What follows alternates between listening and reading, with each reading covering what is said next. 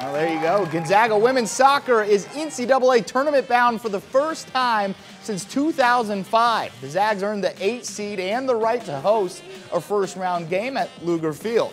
And how about this? The Zags are hosting the Idaho Vandals. Yes, an Inland Northwest battle to start off the tourney. The Zags knew they'd be in after winning the WCC title for the first time in program history on Saturday, but seeing their name during the selection show was special. And being able to host, well, that's the cherry on top.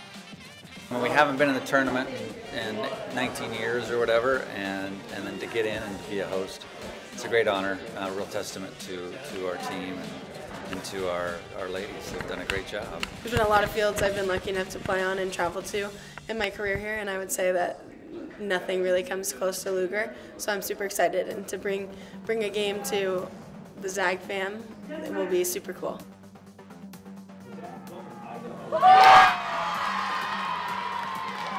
Yeah, as mentioned earlier, happy times in Moscow as well. The Vandals are going dancing after winning the Big Sky title for the first time in program history. They'll be on the road at Gonzaga. For head coach Jeremy Clevenger, it's something they've been building towards. I told my players, after the game, it was a long time coming. We were in the championship game last year. I think we've been knocking on the door, and to finally, get over the hump and do this for the school, for the players, is just very special.